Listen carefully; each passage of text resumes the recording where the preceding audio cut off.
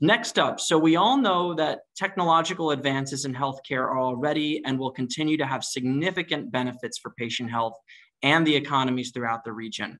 But these technological advances also come with many emerging ethical dilemmas. No doubt the next session will be of great interest to all of you, and we certainly will have lots and lots of participants tuning in for this next session. We are honored to welcome two luminaries, Phil Febbo, Senior Vice President and Chief Medical Officer of Illumina, who is joining us from San Diego to discuss emerging ethical dilemmas in patient data with a spotlight on genetic data. Phil, on my way to the office today, I saw an electronic billboard by Illumina that said, "Fighting COVID-19 through unlocking the power of the human genome." So quite relevant to our discussion today, and we're really looking forward to hearing from you. Before I turn it to you, Phil, after Phil has the chance to speak with us today, we will hear from Julien Durand, Chief Ethics and Compliance Officer for Sanofi, Chair of the Future Health Technologies Working Group of the Ethics and Business Integrity Committee at the IFPMA, or the International Federation of Pharmaceutical Manufacturers and Associations. Julien is also a global expert on digital health and AI at the World Health Organization. Julien is joining us from Paris, and he'll be discussing emerging ethical dilemmas in health technologies with a spotlight on artificial intelligence. Two really important topics all. Gentlemen, welcome. And Phil, I turn the floor over to you. Well, thank you, Andrew, and thank you for the organizers for the opportunity to participate in such an important meeting and to provide my perspective as Chief Medical Officer for Illumina, a company that manufactures sequencers and is increasingly providing insights that are essential to manage health and healthcare. I'm a physician scientist and a medical oncologist, and I've dedicated my career to accelerating the utilization of molecular and genomic information to improve patient management and outcomes. I've spent my career in academia and in industry. In addition, I'm of Italian and Welsh heritage. I have a family history of cancer on my mother's side, a cardiovascular disease on my father's side, and my cholesterol is a little high, and I do not have hypertension and diabetes. Now, you may ask why I'm sharing that personal information. And when focusing on the ethical issues inherent to genomics and genome sequencing, I posit that there's nothing more personal than our genome. If you had access to my genome, you could know all the information that I just chose to share. Once you have my genome, you would be able to understand my ancestry, disease susceptibility, ability to tolerate certain medications, as well as my eye color, hair color, skin tone, and with some help from artificial intelligence, you could build a very good three-dimensional model of what I look like.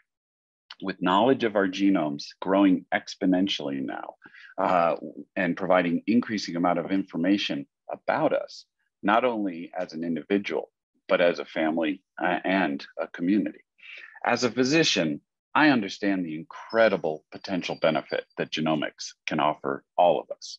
As a son, husband, and father, I also understand the potential risks to my family's privacy and my community's privacy. Genomic data is starting to be readily available through large population-based studies, including genomes from individuals across many countries. According to a report in Nature last year, more than 83,000 researchers from 146 countries downloaded 6.7 petabytes of DNA data from one of the European databases. This is the equivalent amount of data to 89 years of continuous high-definition video. And the scale and availability of genome data will only increase. GA4GH, a group dedicated to establishing standards for genomics research and genetic data use, anticipates that by 2025, more than 60 million patients worldwide will have their genomes or exomes sequenced as part of routine healthcare.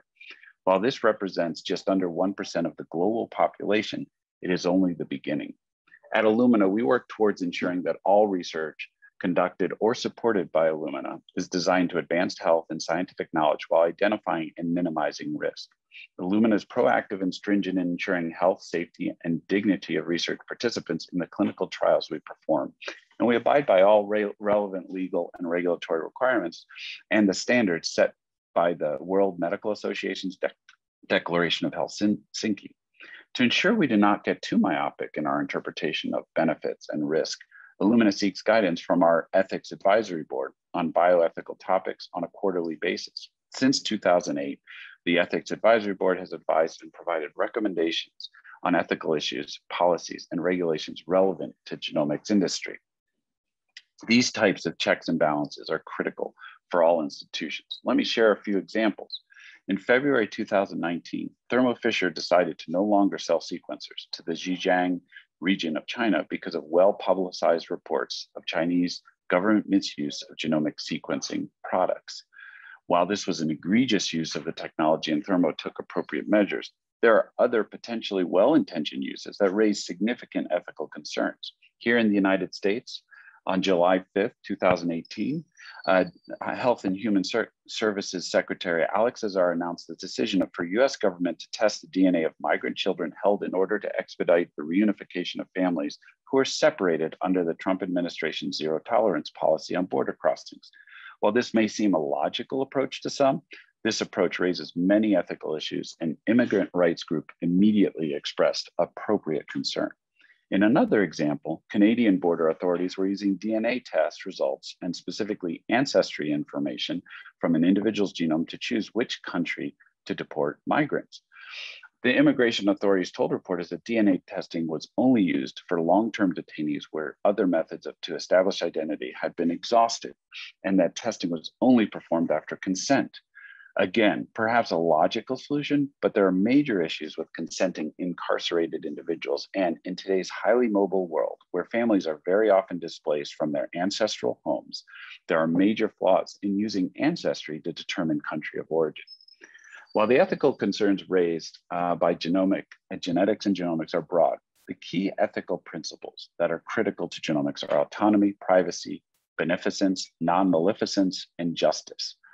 These key principles are manifested in best practices when conducting genetic and genomic research and genetic testing on individuals and working with genomic data. I'll now discuss some different elements and connect them to the ethical principles. Consent to participate or to be tested is often the beginning for anyone who engages in genomic research or testing, and is key to address autonomy. It is critical that consent is informed and voluntary when genomics are used to provide information, healthcare or other, for an individual. The examples by the US and Canada that I mentioned above underscore how consent does not always adequately address autonomy. For children separated from their caregivers, can they provide informed consent? For detained immigrants, can the consent really be voluntary? Also, if any of you have participated in clinical trials, you know how long consent forms can be, often more than 10 pages. And I have run trials where the consent was over 30 pages long. And despite their length and complexity, they're primarily focused on the research at hand. They seldom cover all the future potential uses of samples and data gathered in the setting of research or routine clinical testing. Ideally, providing the research participant the option to opt out or opt in of future studies using samples or data resulting from the primary research objective is ideal.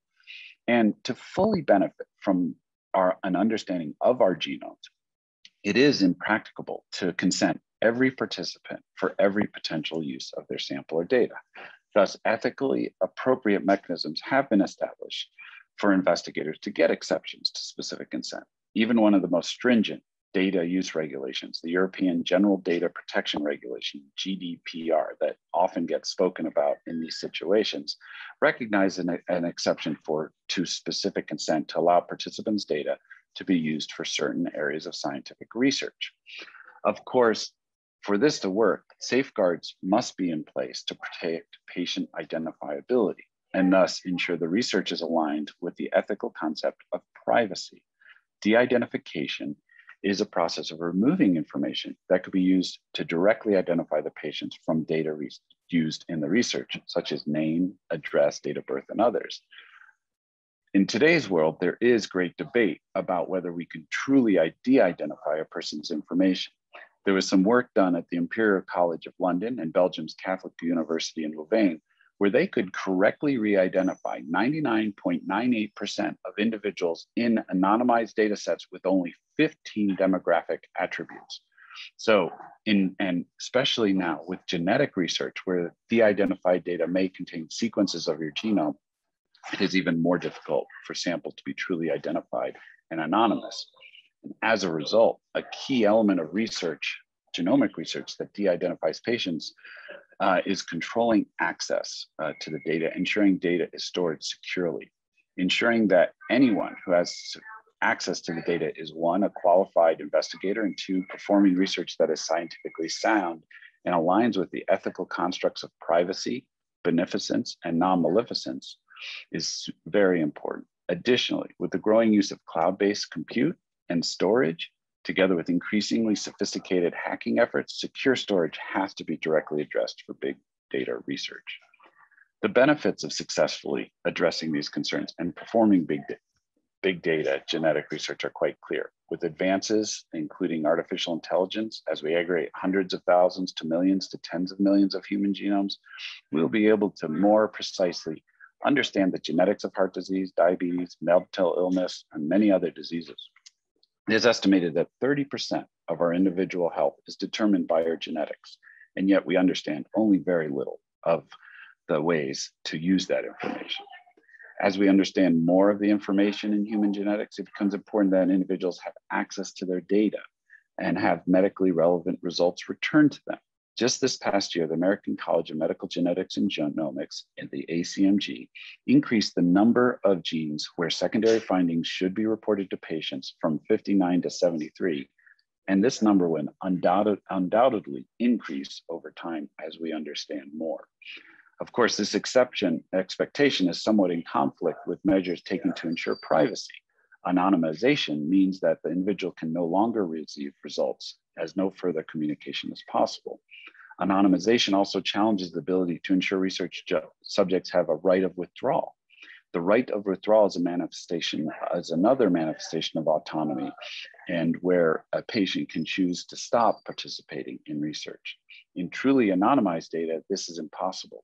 However, there are increasing mechanisms by which this element of patient autonomy can also be respected. All these elements come together and really present us with challenges and opportunities. The growing awareness of genetics and genomic research and genome editing have surfaced during this pandemic. With the emergence of SARS-CoV-2, so too emerged conspiracy theories about the origins of the virus. One theory blamed the United States for bioengineering the virus. Another blamed China for the same. Both were groundless. However, these theories highlight the broad appreciation that as we understand human genetics and genetic variation between ethnicities, the pathogenesis of infectious disease, and have the ability to manipulate both human and pathogen genomes, there is risk to leverage these technologies for bioterrorism. Some national regulations, likely driven by this concern, forbid samples and/or data to leave the nation of origin. While superficially protective, these policies are likely to be ineffective and may end up hurting the very populations they are intended to protect. First, if nothing else, the pandemic has demonstrated how globally connected we are, not only by technology, but physically. Many countries have experienced a sufficient diaspora that there are many individuals reflecting the genetic pool of the country across the globe. Thus, for most countries, there is no containing a nation's genome. Second, by enforcing overly restrictive rules with respect to sharing of samples or data, that country may not fully benefit from the breakthroughs based on genomic research. To me, this ties in with the concept of justice, and specifically that there's equal access to genetic and genomics and the derivative insights that can improve human health. In conclusion, as we gather, albeit virtually, to consider health ethics in the Americas, it is critical to consider the key ethical principles that are inherent to genetic and genomics research: autonomy, privacy, beneficence and non-maleficence, and justice. While there's great opportunity for benefit, there are challenges, and some alignment of conduct will need to be established within and across the Americas. How can the Americas come together to establish appropriate international code of conduct that recognizes the opportunity and risks and lays out a path to success? How can this international code align with established international regulatory laws so that the Americas can meaningfully participate in global genomic research to maximize benefits to our communities? How can this work be performed in an inclusive manner so that the full diversity of populations within the Americas participate and benefit? I apologize about ending with questions rather than answers, but I do see this virtual conference as a beginning and look forward to participating and developing answers together. Thank you, Andrew. Wow, thank you so much, Phil, for that extraordinarily insightful, series of thoughts. Boy, I don't even know where to begin, whether it's you're noting that re-identification is real in the context of genomics, and control becomes very important. I think this is the first time I've seen so clearly the connection between future ethical dilemmas and decision-making with cybersecurity. And then, of course, I think as folks across the Americas will know about your information, I like your statement here, Phil. There is no containing a nation's genome when it comes to various diaspora communities across the region. Truly fascinating stuff, Phil, and we hope that you'll continue this conversation with us and all those stakeholders across the region. So I'd now like to turn the floor over to Julien, who will be sharing perspectives with all of us again on emerging ethical dilemmas in health technologies with a spotlight on artificial intelligence. Julien, it's wonderful to see you, and the floor is yours. Thank you very much, Andrew. Hope you guys can hear me properly. Wonderful. Okay. So thank you so much, Andrew, for the opportunity. As always, wonderful to partner with you and the Summit of the Americas. I think it's good to be actually on the tail end of Phil, because he was talking a lot about data, and I'm going to talk about artificial intelligence. And as we know, AI is actually a big consumer of data. So that's the input to the output I'm going to discuss. So that, I think, is a good setup for this presentation. So I'd like to anchor a little bit the audience on AI in health, because I think many people mean different things by AI, and that's important that we have a little bit of an alignment here so that we can better understand both the opportunities, but also the dilemmas attached to artificial intelligence in health. So a good way to look at it is, I think, through two spectrums. The first one is the spectrum of autonomy, and the second one is the spectrum of intelligence. So if you look at it from the autonomy perspective, the first stage in evolution is human perform 100% of the tasks, and AI or any form of automation performs none of it. Then humans perform the main task, but is assisted in the background by machine, and that's a great first step in the evolution towards autonomy. Third step is the machine takes over and perform most of the task, and we have a human assistance in the background. You can call it human oversight or any other form of type of support, until the machine reach full autonomy and is able to perform all the tasks in full autonomy. So we are not there yet. We are somewhere there in the middle, in what MIT call human-machine collaboration, understanding that human in isolation and machine in isolation are currently not as good as both combined together. And that's what the next 10 years in healthcare is going to be about, human and machine collaborating together and understand how to do that better over time. The second area is looking at it from an intelligence perspective. At the bottom of the spectrum is automation. We're just going to repeat a routine task. There's not really any form of intelligence in there. Then you move into artificial narrow intelligence. So that is a form of artificial intelligence dedicated to doing one thing. Think about, playing poker or Go or chess. That's all it does. It does it very well, but it does nothing else. And then you move into artificial general intelligence, similar to human beings, the ability to actually apply intelligence to many different fields and connect it together, until you reach what some call artificial super intelligence. Think about, those algorithms becoming so smart and learning so fast that they're going to outperform human being and reach a point called singularity, where machine are smarter than humans. So that's a bit sci-fi on the right side, but we already have a lot of application in the autonomy from an automation perspective and artificial narrow intelligence, making slow progress towards artificial general intelligence. Here you have, some of the enablers and challenge to AI in health. So the first enablers is that we can see an accelerated digitalization of healthcare and the large amount of health data being produced, which is great because that's what comes into algorithms. The second area is we can see a lot of progress as well into algorithmic design and evolution of AI, whether that's for structured or unstructured data analysis. And the third area is For a period of time, computer power was actually superior to algorithms and software. Then algorithm and software made progress, and we're now reaching a stage where they're starting to consume a huge amount of processing power. And we can see now an acceleration in that field, which is good.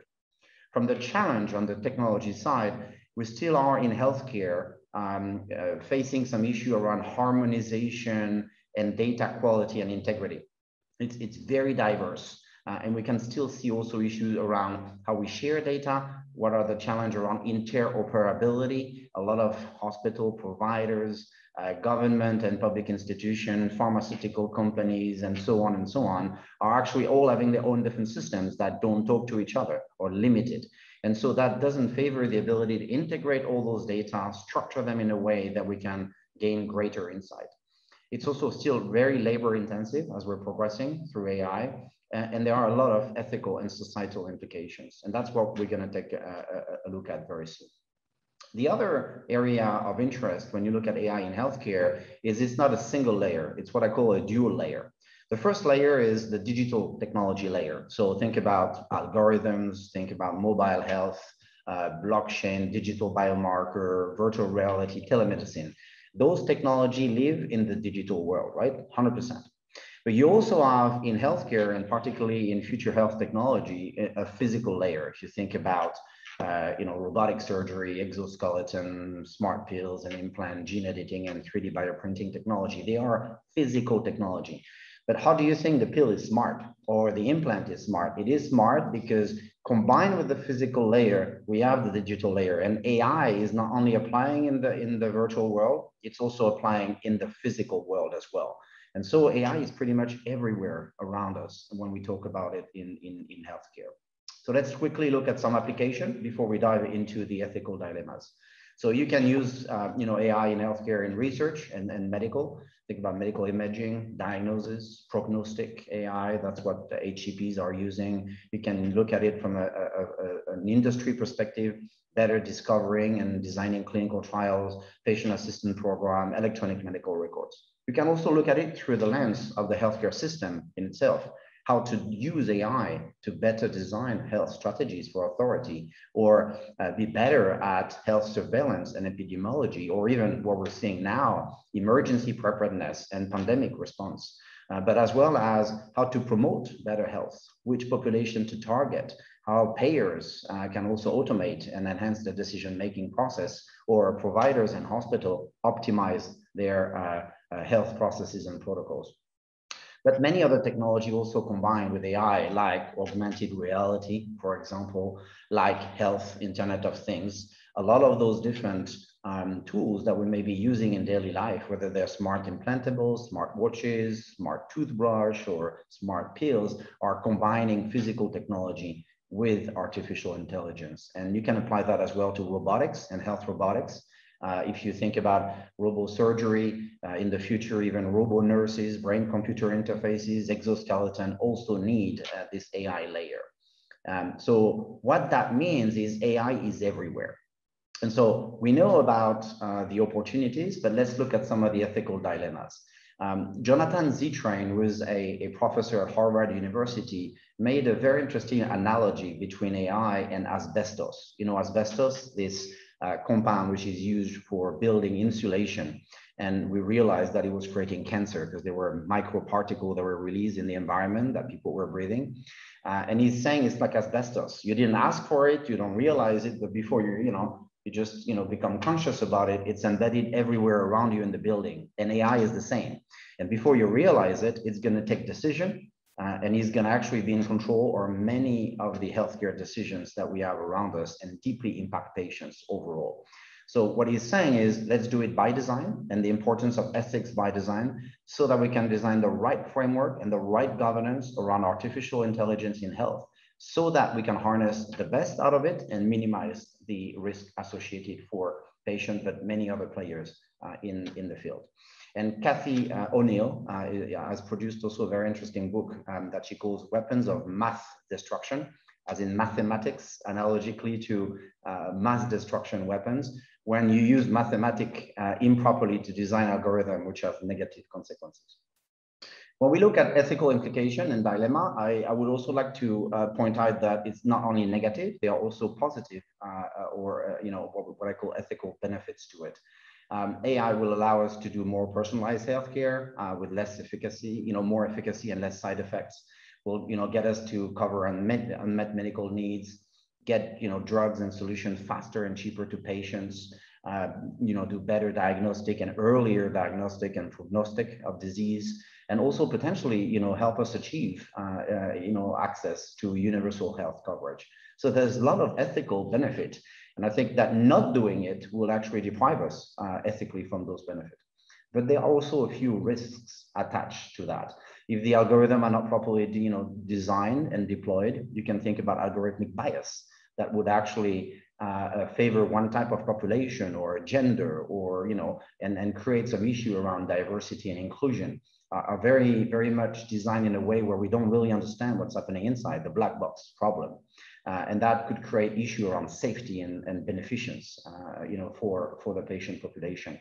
If they're not properly, governed and organized, we could imagine issue around cybersecurity, and we see that every day, but also privacy, which was mentioned before me by Phil. And so there's a lot of issue all the way from privacy to liability and ownership. Who owns those algorithms? Who is liable for them if something goes wrong? Is that the designer, the programmer, the distributor, the manufacturer, the prescriber, the patient which is using it? So it creates an entire issue of dilemma along the chain. So if you think about it, that actually happened. A country, not to name it, trained an algorithm and made it compete against human being at a medical exam. And they were very surprised to see that the algorithm actually passed the medical exam. So there was this, pardon my French, oh shit moment. It is a doctor, what should we do? They of course did not grant the, the license to operate as a practitioner to the algorithm. But it could happen in the near future that potentially algorithm will be able to, perform a large number of tasks similar to doctors. And so what are the ethical dilemma attached to it? Because they are actually having influence in how they're diagnosing disease, how they're prescribing drug, and many others, should they be treated as prescription drug? What about, when they are influencing public health strategies? What are the protocols for validating those algorithms? Even more complex, you will validate them at a given point in time, let's say point in time A, but maybe 6 to 12 months later, the algorithm is using machine learning, therefore constantly learning from new data set. And the algorithm is going to be very different at B point in time than A. So should you actually do a new process because it's constantly evolving? Can you sue an algorithm? I mean, how does that work? Can they own IP? Can you sue them? Who is liable? That's a very interesting question. We might even reach a future where HCP would be reluctant to use, diagnostic, any form of classic diagnostic without AI support. And so now it's making the question, should we have an Hippocratic oath for engineer, not only for doctors? Those very engineers that actually are coding and working on those algorithms might have an impact on life, public health strategy, providers, payers, and all of us in the very code that they're actually designing for healthcare. That's very interesting dilemma. And so, my last few slides are around, number one, we need to realize that now in blue, technology are following, in particular AI, but also many other future health technologies are following an exponential curve. They are growing very fast in an exponential manner, but in green, legislation and the regulatory environment around us is linear. What that means is we used to have a lot of black and a lot of white in the past, reasonably easy to operate. We're now living in the world with less black and white and more grays and even shades of gray. So how do we operate in that complex environment? And regulation is one solution, but is not the only solution. The future is going to be about co-design, multi-stakeholder engagement, consensus framework, ethical guidance that allow us to design ethically, AI in particular, but many other future health solutions from the very early stages so that we minimize the negative implication for the entire society and we maximize their potential. And I think that's where the Summit of the Americas, that's a unique opportunity to play a role. And what that meant is historically the focus in ethics was mostly on business ethics and the interaction. We heard about it before today, transfer of value, bribery and corruption and so on. Then there was a shift towards bioethics, and we look at diversity in trials, scarcity of resources, human genome editing. There is an entire field which is now emerging called technoethics, focusing on the ethical implication of those technologies. And you can see it's a Venn diagram, meaning that all the three are actually interacting. Yeah? They're not in isolation, and some of the solution might actually be at the center, combining a number of those fields. So my last slide is maybe food for thoughts, as the Summit of the America will consider some key areas. I would suggest ethics and of AI and data should be an area to be considered because of the drastic implication it would have, both positive but also the risk associated with them, to design such a framework.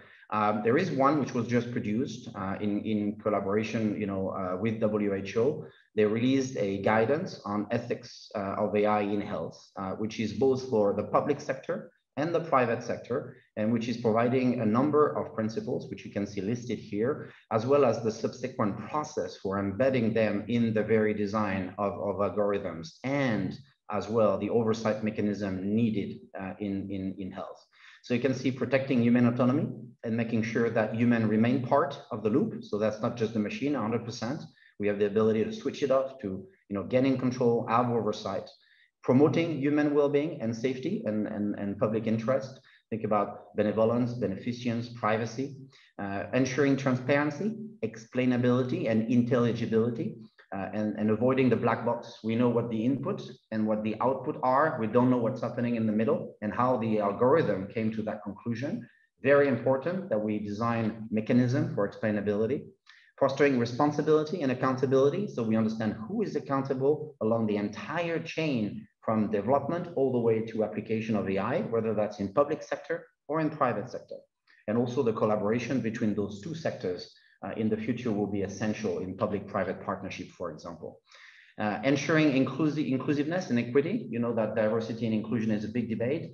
Make sure that those algorithms are not going to favor a given population, or be discriminative in both how they are identifying, diagnosing, and from many other perspectives. And then also promoting an AI which is sustainable and responsive and is able to adjust as it evolves over time.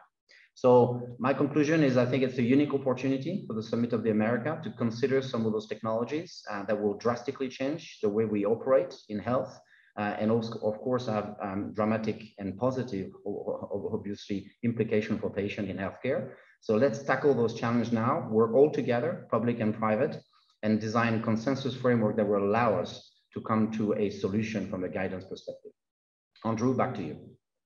Wow, thank you so much, Julien. That was an incredibly fantastic overview of the ethics around AI. And I must say the most efficient that I've ever heard in a very, very complex topic, taking us, as I like to say, you taking us into the gray zone, where you say AI is everywhere, it's already here, helping us think through the ethical benefits and the risks, the dilemmas around machine morality, and then, of course, the many recommendations that you had for the summit process. So thank you so much, Julien, for your leadership.